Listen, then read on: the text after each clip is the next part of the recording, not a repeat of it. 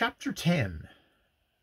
As soon as the immediate game we were watching was finished, the players rose, and I greeted Lucio with a good deal of eagerness and effusion.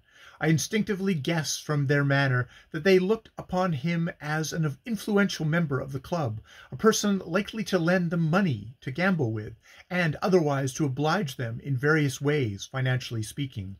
He introduced me to them all, and I was not slow to perceive the effect my name had upon most of them. I was asked if I would join in a game of baccarat, and I readily consented. The stakes were ruinously high, but I had no need to falter for that. One of the players near me was a fair-haired young man, handsome in face and of aristocratic bearing. He had been introduced to me as Viscount Linton.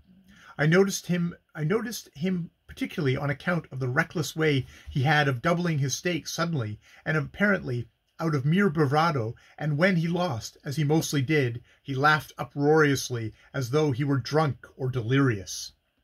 On first beginning to play, I was entirely indifferent as to the results of the game, caring nothing at all as to whether I had losses or gains. Lucio did not join us, but sat apart, quietly observant and watching me, so I fancied, more than anyone. And, as chance would have it, all the luck came my way, and I won steadily. The more I won, the more excited I became, till presently my humour changed, and I was seized by a whimsical desire to lose. I suppose it was the touch of some better impulse in my nature that made me wish for this young Linton's sake, for he seemed literally maddened by my constant winning, and continued his foolhardy and desperate play. His young face grew drawn and sharply thin, and his eyes glittering with a hungry feverishness. The other gamesters, though sharing in his run of ill luck, seemed better able to stand it, or perhaps they concealed their feelings more cleverly. Anyway, I know I caught myself very earnestly wishing that this devil's luck of mine would desert me and set in the young Viscount's direction. But my wishes were no use. Again and again I gathered up the stakes, till at last the players rose, Viscount Linton among them. "Well, I'm cleaned out," he said, with a loud, forced laugh. "You must give me my chance of revanche tomorrow, Mr. Tempest." I bowed. "With pleasure." He called a waiter at the end of the room to bring him a brandy and soda, and meanwhile I was surrounded by the rest of the men, all of them repeating the Viscount's suggestion of a revanche, and strenuously urging me the necessity of returning to the club the next night in order to give them an opportunity of winning back what they had lost. I readily agreed, and while we were in the midst of talk, Lucio suddenly addressed young Linton. "Will you make up another game with me?" he inquired. "I'll start the bank with this," and he played 2 crisp notes of £500 each on the table. There was a moment's silence. The Viscount was thirstily drinking his brandy and soda, and glancing over the rim of his tall tumbler at the notes with covetous, bloodshot eyes. Then he shrugged, his shoulders indifferent. "I can't stake anything," he said. "I've already told you. I'm cleaned out. Stony broke, as the slang goes. It's no use my joining." Sit down, Linton," urged one man near him. "I'll lend you enough to get on with." "Thanks, I'd rather not," he returned, flushing a little. "I'm too much in your debt already. Awfully good of you all the same. You go on, you fellows, and I'll watch the play." "Let me persuade you, Viscount Linton," said Lucio, looking at him with his dazzling, inscrutable smile. "Just for the fun of things. If you do not feel justified in staking money, stake something trifling and merely nominal, for the sake of seeing whether this luck will turn."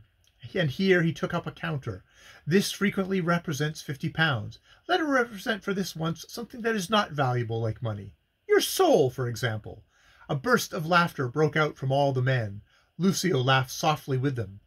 "We all have, I hope, enough instruction in modern science to be aware that there is no such thing as a soul in existence," he continued.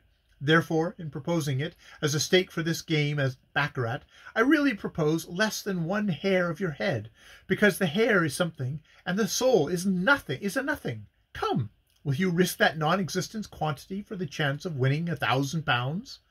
The Viscount drained off the last drop of brandy, and turned upon us, his eyes flushing mingled derision and defiance. "Done!" he exclaimed, whereupon the party sat down. The game was brief, and in its rapid excitement almost breathless. 6 or 7 minutes sufficed, and Lucio rose, the winner. He smiled as he pointed to the counter which had represented Viscount Linton's last stake. I have won, he said quietly. But you owe me nothing, dear Viscount, inasmuch as you risked. Nothing. We played this game simply for fun. If souls had any existence, of course, I should claim yours. I wonder if I should do with it. I wonder what I should do with it, by the way. He laughed good-humoredly. What nonsense, isn't it? And how thankful we ought to be that we live in advanced days like the present, when such silly superstitions are being swept aside by the march of progress and pure reason. Good night. Tempest and I will give you your full revenge tomorrow.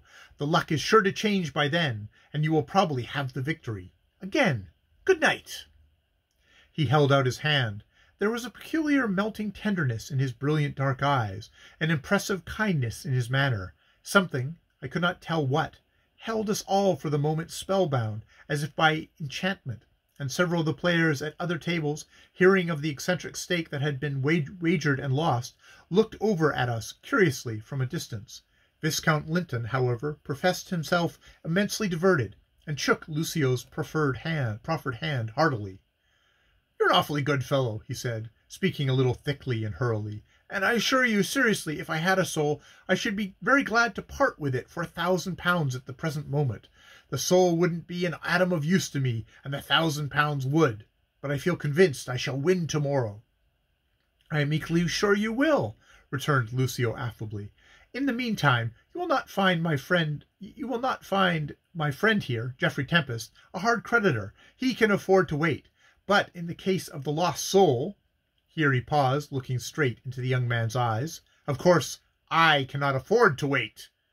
The Viscount smiled vaguely at this pleasantry, and almost immediately afterwards left the club. As soon as the door had closed behind him, several of the gamesters exchanged sententious nods and glances. "Ruined," said one of them in a sotto voice. "His gambling debts are more than he can ever pay," added another, "and I hear he has lost a clear 50,000 on the turf." These remarks were made indifferently, as though one should talk of the weather. No sympathy was expressed, no pity wasted. Every gambler there was a selfish to the core, and I studied their hardened faces. A thrill of honest indignation moved me, indignation mingled with shame. I was not yet altogether callous or cruel-hearted, though, as I look back upon those days which now resemble a wild vision rather than a reality, I know that I was becoming more and more of a brutal egoist with every hour I lived. Still, I was so far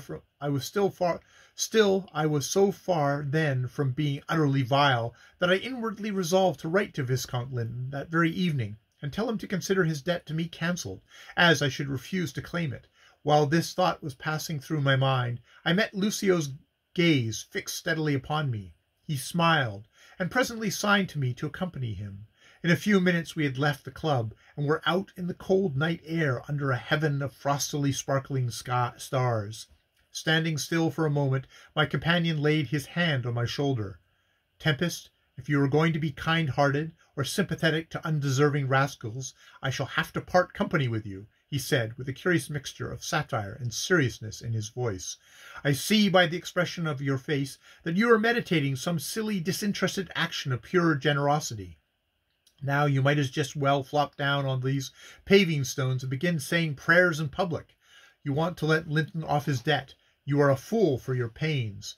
He is a born scoundrel, and has never seen his way to being anything else. Why should you compassionate him?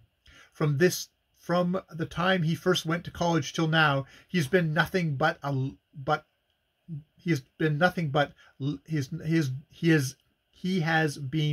nothing but live a life of degraded sensuality. He is a worthless rake, less to be respected than an honest dog.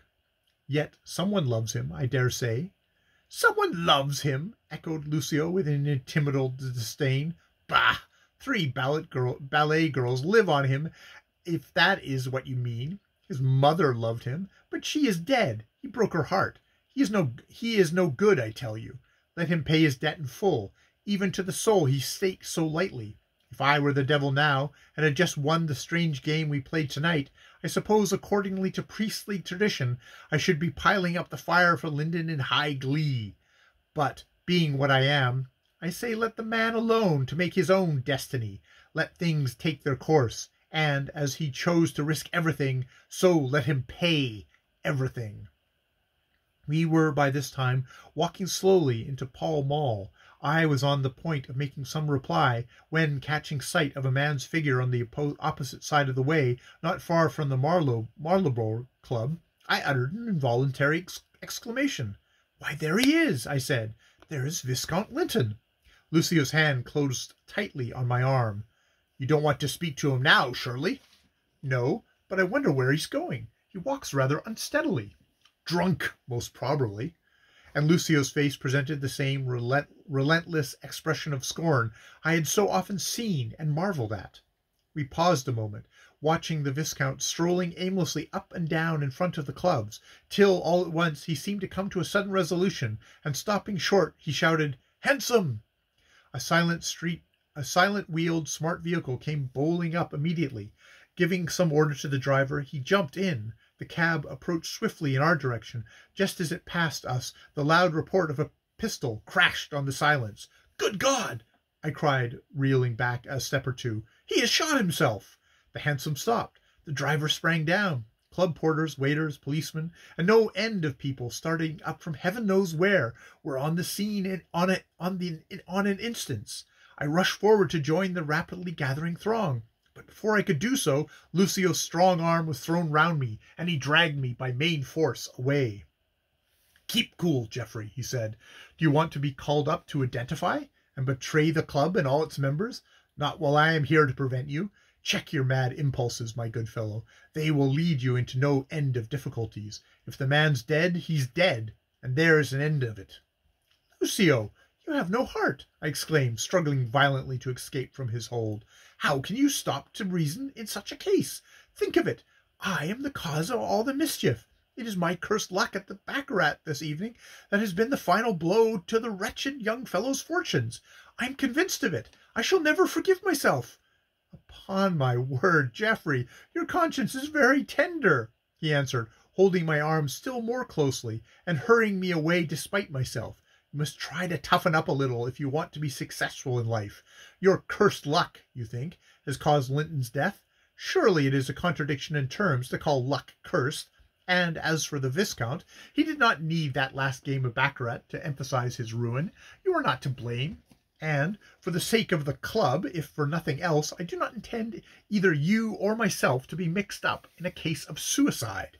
The coroner's verdict always disposes of these incidents comfortably in 2 words: temporary insanity." I shuddered. My soul sickened as I thought that within a few yards of us was the bleeding corpse of a man I had so lately seen alive and spoken with, and notwithstanding Lucio's words, I felt as if I had murdered him.